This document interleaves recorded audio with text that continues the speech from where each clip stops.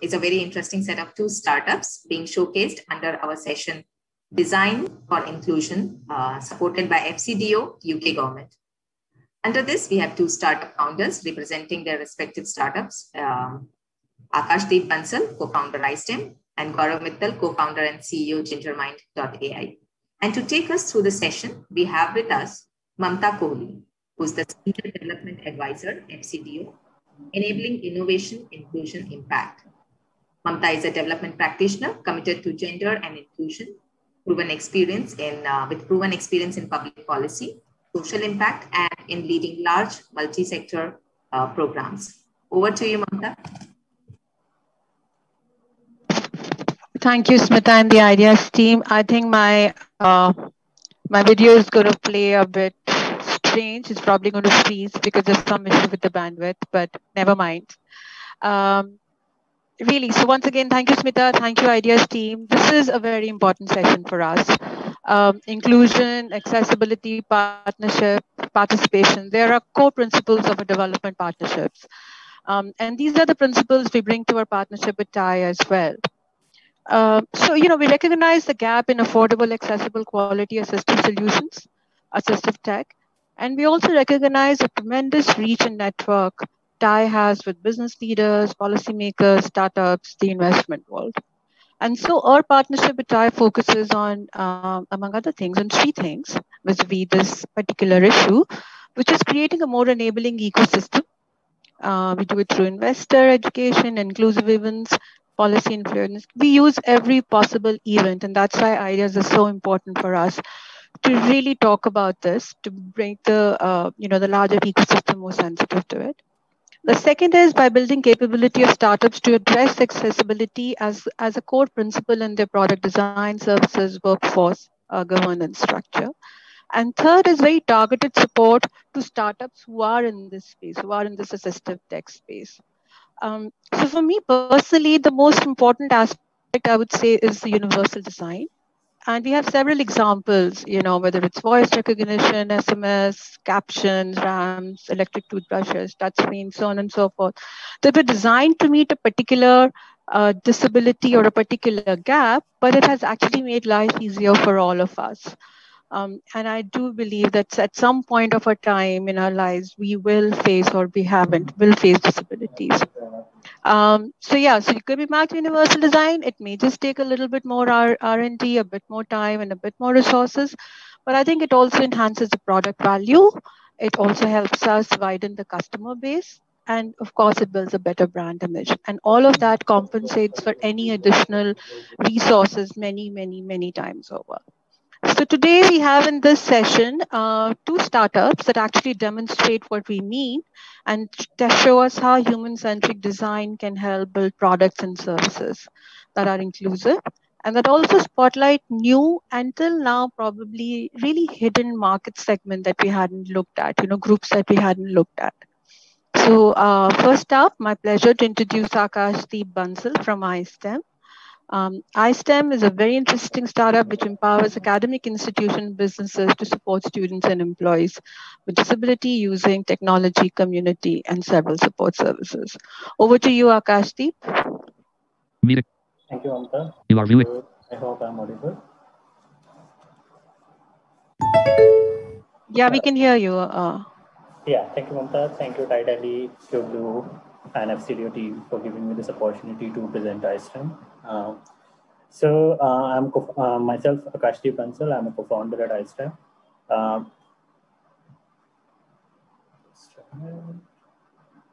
So I would like to start with the story of my co-founder, Karthik. So Karthik is basically born blind person. He's always passionate about science and math. But when he born in India, he want to pursue science, basically higher education and give high school examination, secondary school examination with the science and math. But at that time, what happens is CBSE refuses him, says like, hey, you can, because you are blind, we can't allow you to appear for the 10th and 12th examination with the science and math. Somehow he fighted with the CBSE. He went under a court case. And luckily, he was able to convince and went through the 10th and the 12th examination. And he did a pretty good job there. And then a similar job, similar fight started when he looked at what are the good engineering colleges in India and what their entrance systems look like. So he looked at the IIT's entrance examinations, and the similar fight started again there. This is that, hey, you are blind. Sorry, we don't have the support system to teach you. Sorry, we can't allow you. In the meanwhile, what happens is like he also started applying to the US top universities, and luckily he got an opportunity for an offer letter from Stanford University. He pursued his BS and MS from there, and while he was pursuing his education there, he realized similar to India, US also has like a lot of manual processes. It's like the support system which need to accommodate a person with disability is not very expensive. Just like you need a proper support system, and most of even the floors which is in the US is also manual. So at the time we all joined hand together and see like, hey, let's do something, and at the time we launched the iSTEM. So before going into what iSTEM does, maybe some of you might be thinking like how a person with blindness actually access the content, and how a person with blindness maybe study. So person with blindness can read the content either using the braille or the screen reader. Screen readers are basically the text-to-speech based software. I will give you a demo. With VoiceOver on, touch the screen anywhere to hear the item under your finger. FaceTime, double tap to open. Drag your finger around the screen to explore. Settings, App Store, reminders, mail. FaceTime. Okay, so this was a demo just to show you like how the screen reader works, and actually screen readers, one blind person can access it on the computer and the mobile phones. So what is the requirement is like the content should be not in the graphics format, because if it is the graphics, the content cannot be accessed with the screen reader. It has to be in the Unicode, and it has to be semantically tagged. Like if you're reading a book and the person wants to directly read the section 3.2, but if that section is not properly semantically tagged as heading, the person with the screen reader can't directly jump to that particular section. He or she always has to start reading from the beginning. So basically, there are the two main requirements. Like the text should be in the Unicode, as well as it should be semantically tagged. So the slide talks about our vision. So our vision is to enhance access to content and information for persons with disability, so that they can take the advantage of right opportunity on equal basis as others. With this vision, we started the iSTEM, and we started working on our first product, where we started working on building the disability office management portal, which has a framework to basically manage onboarding of a student to day-to-day accommodation requests. It also has basically some AI services to automate the day-to-day accommodation requests. Like we are working on two AI services. One is the document accessibility, another one is the audio video accessibility. So when I talk about AI services, so assume like I already explained the document accessibility part, where we need to convert an inaccessible, which is maybe in the graphics or maybe physical format, or maybe not semantically tagged, into an accessible format. And we're working on documents which may be containing tables, equations, diagrams, multi-column. You can think of any sort of like different academic books which you might have seen. Another way thing is like maybe some the audio video accessibility, where we are catering two kind of disability: person with blindness as well as person with hearing impairment. So person with blindness, if let's assume there's a person with blindness who is attending this talk right now, and what I'm sharing on the screen, he or she can't see. So what we do is we process the video, and whatever the text shown on the screen, we extract that out and and give it in a format which a blind person can easily grab. Similarly, if a person with hearing impairment and who doesn't understand the sign language is going on right now, but there's no caption. Who doesn't know the sign language and he or she wanna read the caption, there is no caption that was right now available. So we also provide an option through which someone can generate the caption and basically understand what I'm talking about. So, and we were working on this at the time COVID-19 hits. What happens is like the disability officers went into the financial crunch, as well as on the other hand, the demand for the accessible digital content rise. So we were focusing more on B2B at the time. So, but due to this financial crunch, universities were not open to adopt the new system, and they were not even too open to try out. So we thought, like, let's shift our gear, and for now, let's go to B2C and try out our AI services directly with the person with disability. With that reason, we basically changed our portal for individual portals. We created two interfaces because now person with disability is directly using the portal.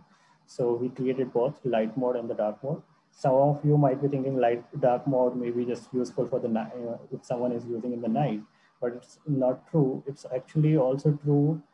It's also very helpful for person with low vision. So that's why it is very important that you should have like the both view, the dark view and the light view. At the time when we was focusing on B2C, we got some feedback, which is like, if you're testing with B2C, you can't assume that it is going to give you the validation for B2B. So you should anyway try to go to the B2B. And also you shouldn't try basically doing everything in one go and then go to the market. You should break out the product in a smaller chunks and build a smaller chunks and go into the market and test it out. At the time, we somehow was able to convince the universities and started getting some feedback. There are multiple feedbacks, but in the interest of time, I will just talk about the one, the remediation. So when we started talking about with the university portals, so with the universities, we realized that they also need the remediation flow, manual remediation flow, because whatever the AI service you build right now, it is not going to be 100% accurate. At some point of time, you need some sort of manual remediation so that you can fix what are the errors done by the AI services. So we started building this manual remediation interface. There's some of these learnings which were learned on the UX side. These are not only take feedback from one one kind of users, try taking feedback from all kind of stakeholders.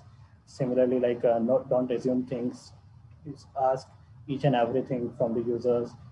Reduce, always reducing the staff is not always, because that minimizes the customization which you can provide.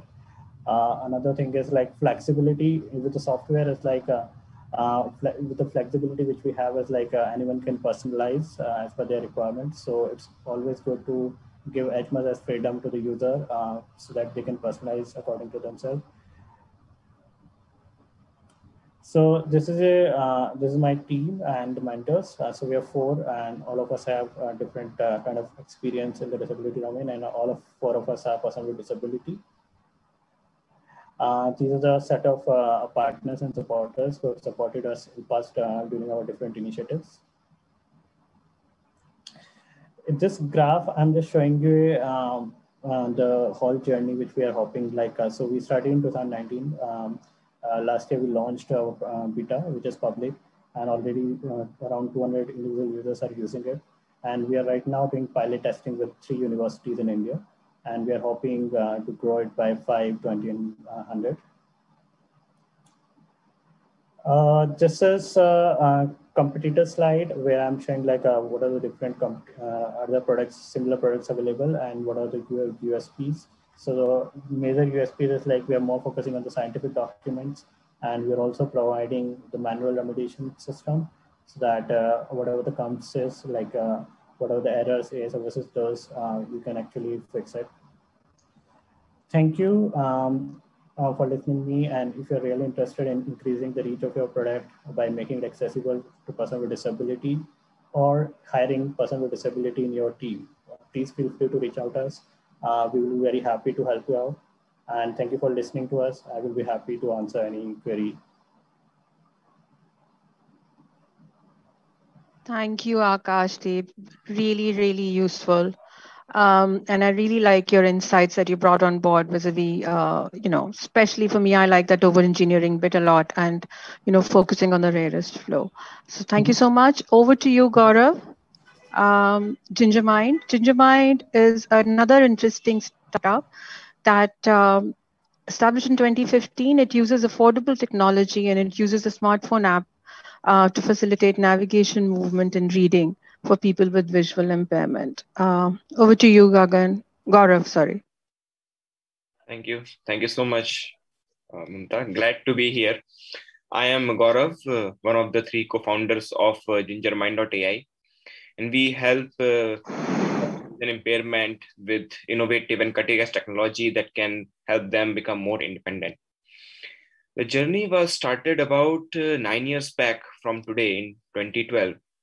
And while I am no subject matter expert in human-centered design, I would like to share how we reached the design of our current product. And before even I tell you the product, I would like to show you how a small rebellion inside our team shaped the whole way of which direction our company took in years to come.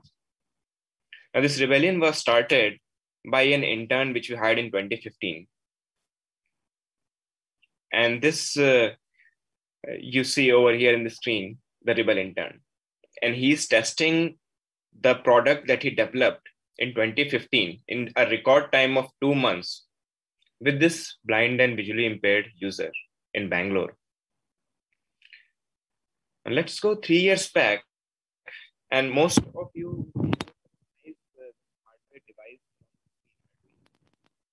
back when I started this project as a hobby project, when I was still working with a company, I thought that the biggest help you can do to a visually impaired person is help them from knocking over while they are walking, right? We feel that obstacle detection and helping them walk is the biggest help that you can do to people with vision impairment. I mean, my dear friend Aakashdeep actually broke many myths that the kind of accessibility needs that people have today, they are far different from what mainstream people, due to their lack of interaction with this community, know. And this was not different for me. In 2012, I thought that I'll make a simple glove. I'll put an Arduino over here.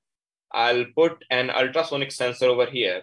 And this glove will help blind and visually impaired people figure out when there are obstacles. And then eventually they can sense it through vibration, two different kind of vibration, and they can make their walking safe while traveling through either closed spaces or outdoors. Luckily, in just 1 year, this product got funded in grants by Microsoft. We built further prototypes. Then I was joined in by fellow volunteers from my company. We built the second prototype, and that what you see in my hand, it had an additional camera. Now, what we thought at that time was, now we are able to identify obstacles. And now what we need to do is we need to identify faces of people. Because how would a visually impaired person know whom he or she is talking to? If we can somehow code the name of faces of the most prominent people around a visually impaired person, we would solve a big, big problem. Again, we got one more round of grant from my company with where I was working, Citrix. And the story is just to tell that getting grants or building prototypes is no way a surety of success, particularly in this space as well as other spaces as well. Now, till 2014, I would like you to note we had 0 users using our products. We had very less interaction with the community. Though we would go and show a prototype and we would get a tap on the back once in a while, it was nowhere close to the kind of impact we are having today.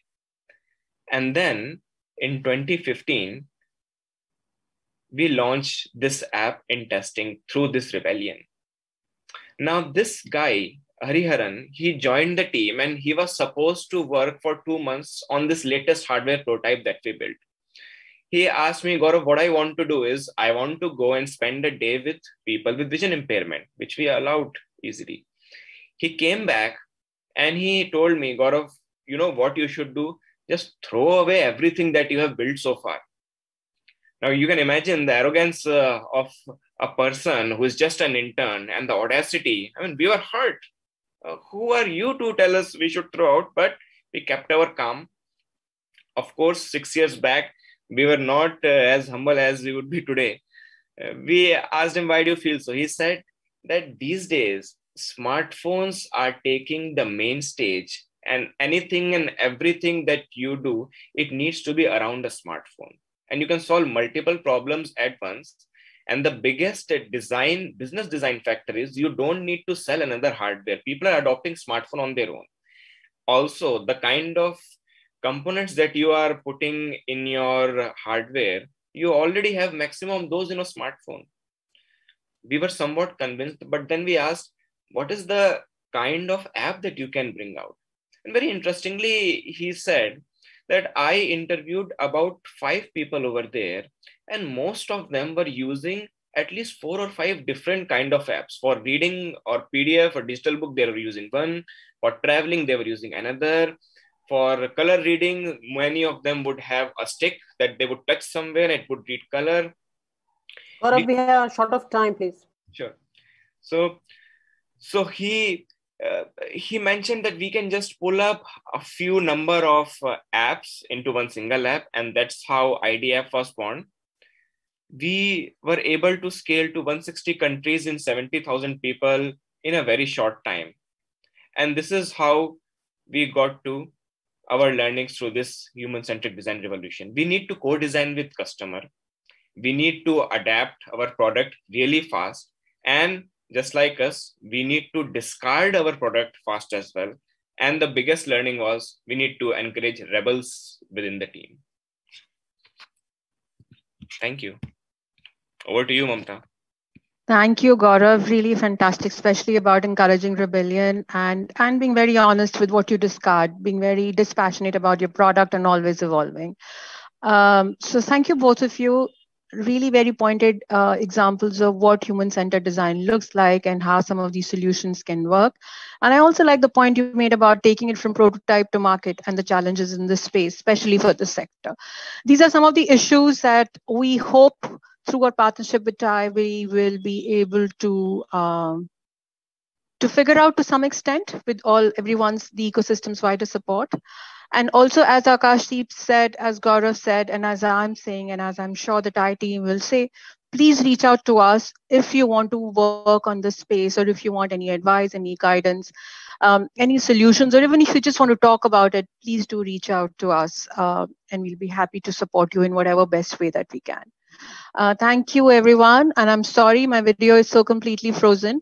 Over to you, Smita. Thank you.